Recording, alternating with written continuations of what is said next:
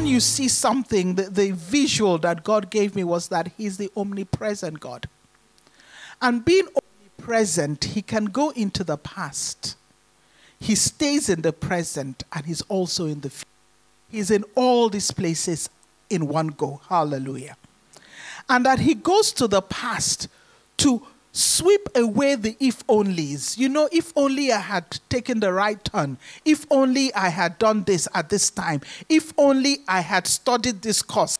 If only. He takes the if-onlys and he cleans them out. He turns them around. And he stands with you where you are and then walks ahead of you to the future so that he meets you at a place of success. Amen. And that's the kind of vision I kept seeing, that there is no regret in Christ. Hallelujah. He's able to go to the past and clean it up. So if there is anyone with any if-onlys today, I've come to let you know that the Lord indeed is your shepherd. He's the shepherd of yesterday, the shepherd of today, and the shepherd of tomorrow. Praise the Lord. Hallelujah. And that really is the message for today. The Lord is my shepherd. So let us turn to Psalm 23.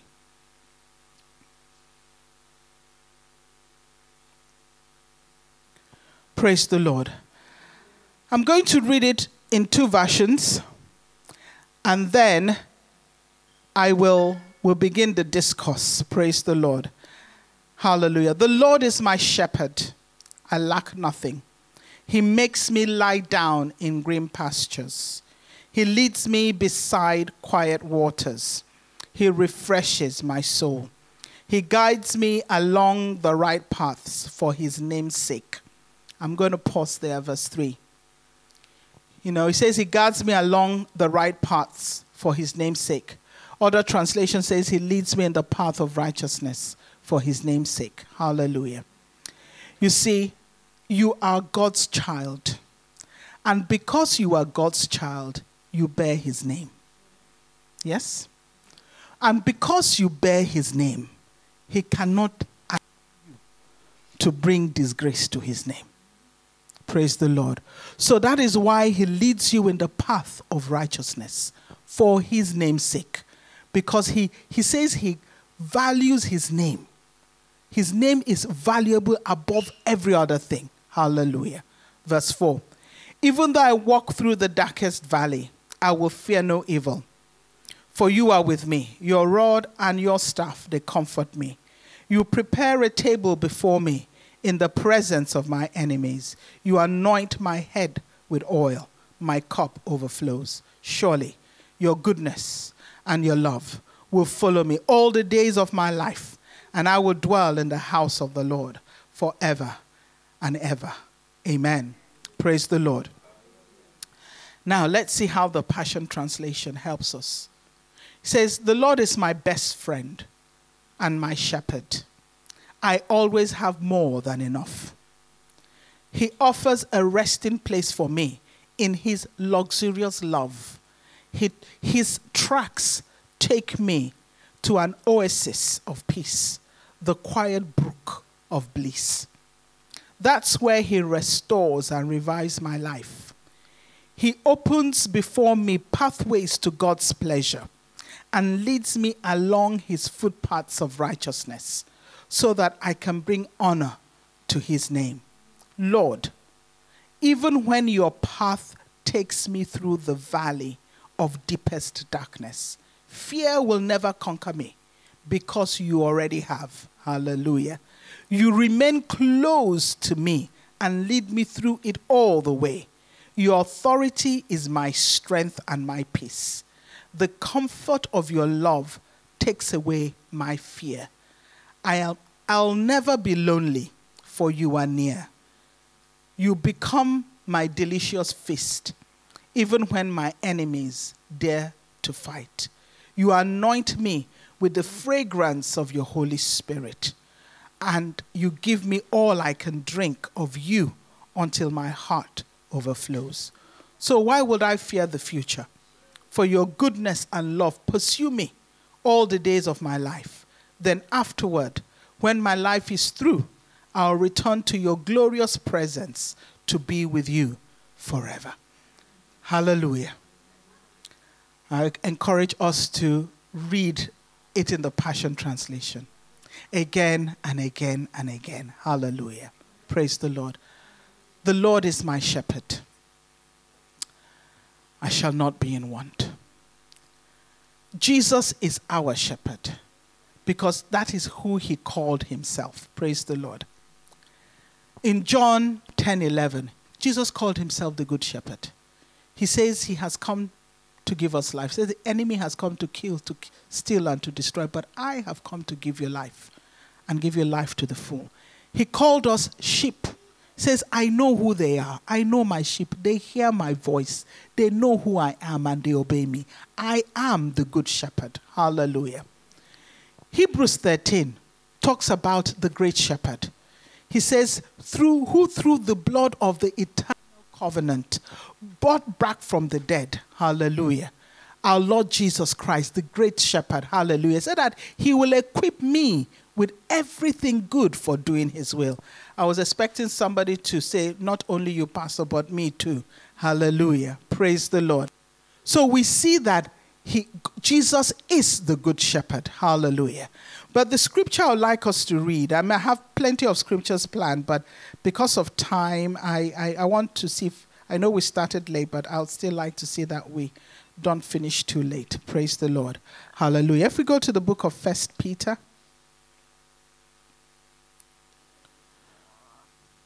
chapter 5 and verse 1.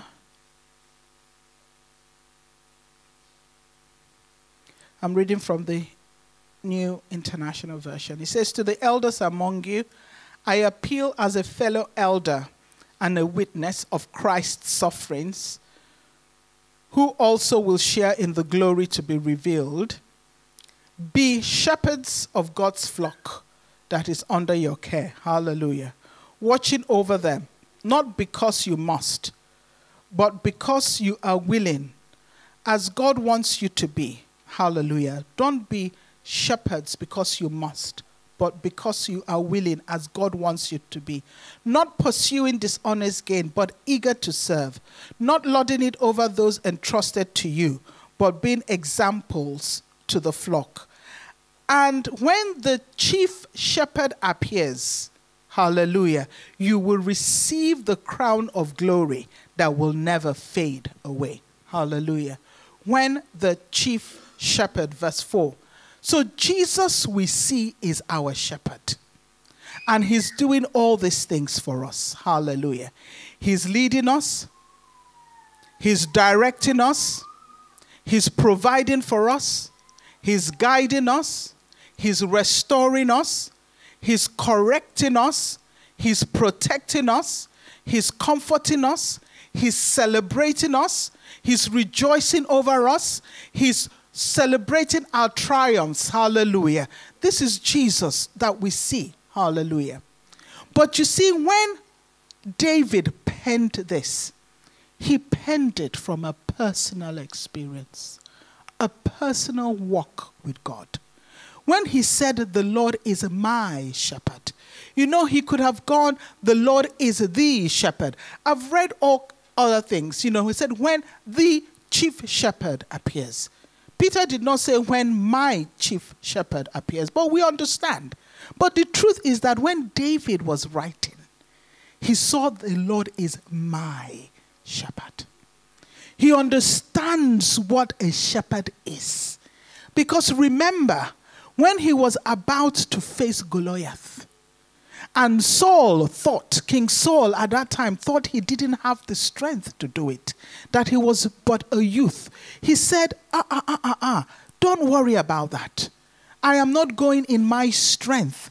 I am going in the power and in the name of my shepherd. I know this God intimately. I know him personally. Because when I'm keeping the sheep of my father, and a lion or a bear comes to take it, I pursue them and I tear them apart and I rescue my sheep.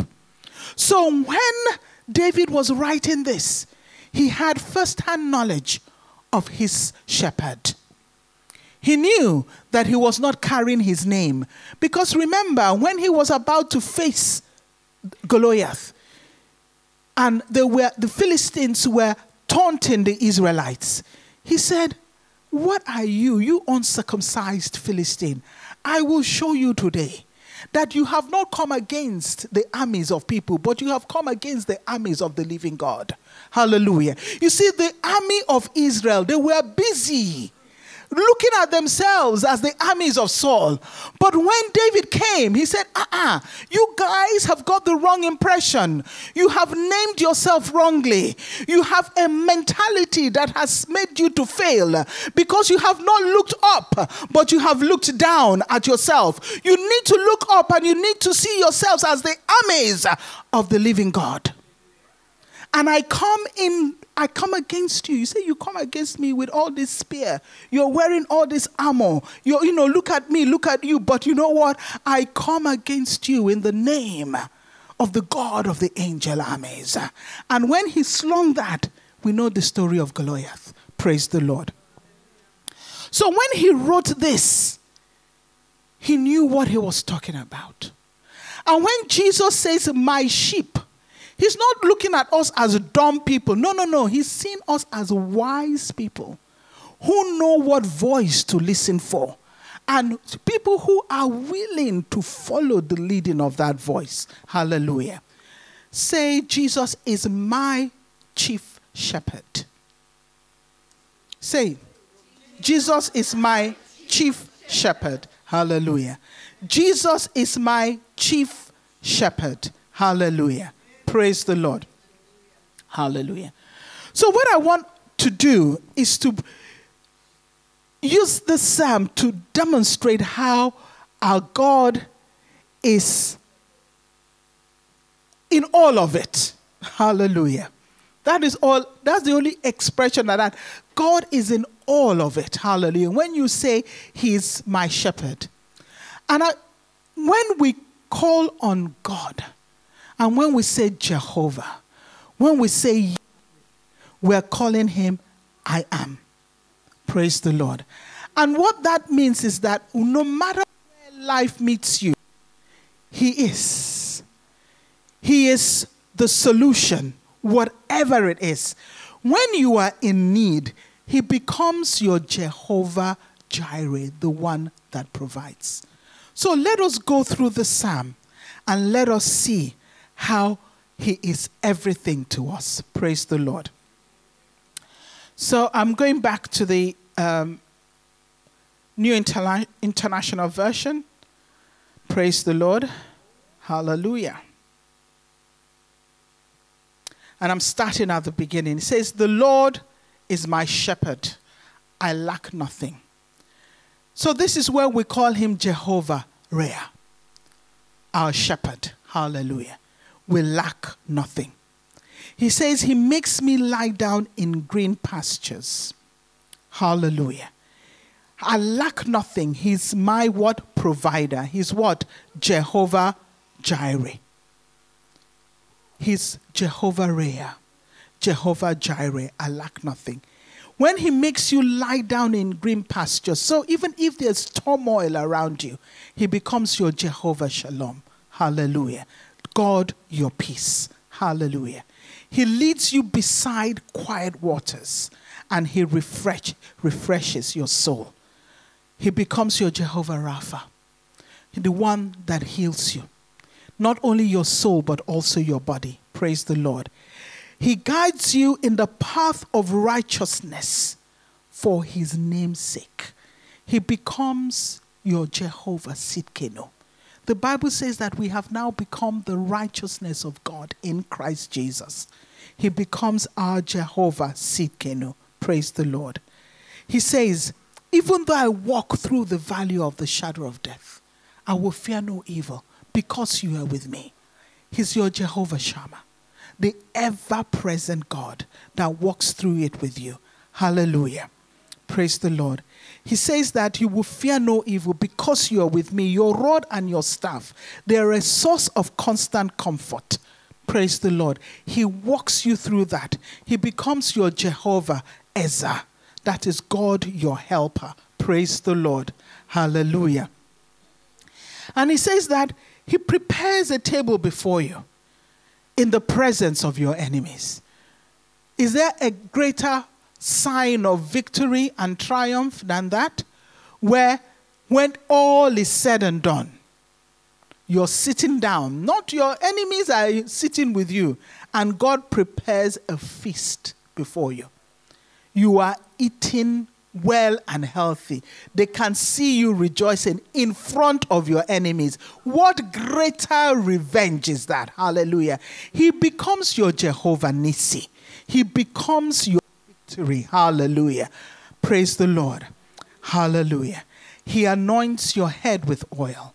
He becomes your Jehovah in Kadesh. Hallelujah. Your holiness, your sanctifier. 1 Corinthians 1:30 says that Jesus has become for us my wisdom. He has become for me my holiness. He has become for me my righteousness. Hallelujah. He becomes our Jehovah in Kadesh. He is our sanctifier. Praise the Lord. He says, our cup runs over. He becomes Jehovah Manna. He becomes our portion. Praise the Lord. Hallelujah. And at the end, he becomes Jehovah Shelek, the Lord my inheritance. Praise the Lord. He says that, and I will dwell in the house of the Lord forever and ever. Amen. Hallelujah. So with David the psalmist, we also can truly say that he is our shepherd. So as we look through walk through December, I don't want us to walk through with feelings of, I'm still here. What has happened? January. No, we mustn't. Let the if-onlys be buried in the love of Jesus. Praise the Lord. Let the if-onlys be swept away by the grace of God. Let those if-onlys be swept away by the mercy of God. Because he is the omnipresent God.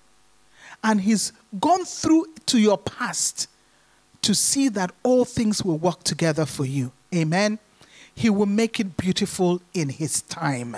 And you will finish well. You will finish strong. Praise the Lord. The truth of it is this, that truly, instead of shame, God will give you a double portion of honor. He will give you a double portion of prosperity in your land. Hallelujah. And everlasting joy will be yours. Amen. So I just want to welcome us to December, our month of covenant joy. Still from Isaiah 61:7. Hallelujah. Our month of covenant joy. Amen.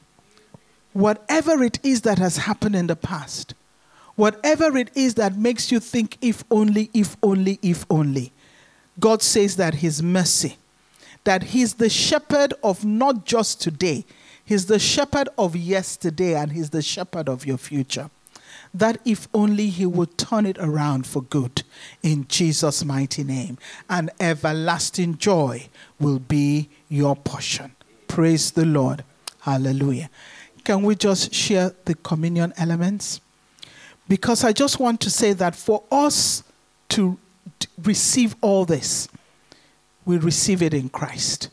I look at us and I know that we are all children of God. And I know that in Christ Jesus, truly and surely, God is our chief shepherd. He is our shepherd, and we lack nothing. Praise the Lord. We lack nothing. The blood that Jesus shed enabled us to enter into this awesome relationship that sees that God completely surrounds us with himself. Praise the Lord. My vision is of us being completely and totally cocooned, hallelujah, in God's presence.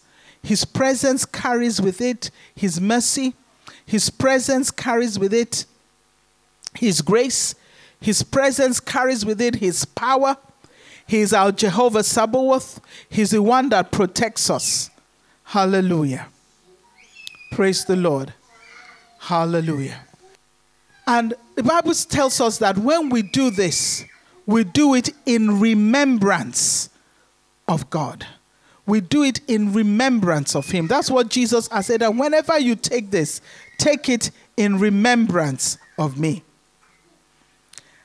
And Paul, explaining this to the people of Corinthians, said that you proclaim this. You proclaim the Lord's death until He comes. And I have shared so many times that it is only in Christianity that we rejoice at somebody dying. We rejoice at Jesus' death. The horrible Friday becomes Good Friday, because that was when we entered this wonderful relationship.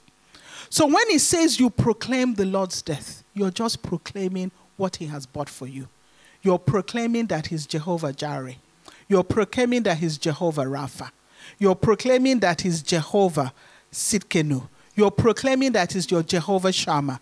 You're proclaiming that He's Jehovah Ezra. You're proclaiming that He is God, the I Am. That in every situation, He is the I Am. So at this moment in time, my need is different from your need. It might be similar, but it's different. You might be at that point where you're calling Him Jehovah Jireh. I need you. You might be at that point when all you can say is that Jehovah Shammah. Jesus, right now I need your peace. I need your presence. You might be calling Him Jehovah Shalom. I just need a period of peace. You might need healing in your body. You might need healing in your mind. And right now, all you can hear is Jehovah Rapha. Whatever you're calling Him today, whatever you're proclaiming Him today, as we take the communion, that affirms to you that God is here and He will do it. As you take the bread that was broken for you, you know that it is a done deed because He had healed you. Hallelujah. He has already healed you. As you take the blood, you know that indeed He has completely redeemed you. Hallelujah. That there is therefore now no condemnation for those that are in Christ Jesus. Father, we thank you. Jehovah, we give you praise. We thank you for the bread. We thank you for the blood. We thank you for the body of our Lord Jesus Christ. We thank you for the blood. And as we eat this, Lord, we eat it affirming and proclaiming that He is Jehovah. He is Yahweh. Father, in the name of Jesus, let us take the communion.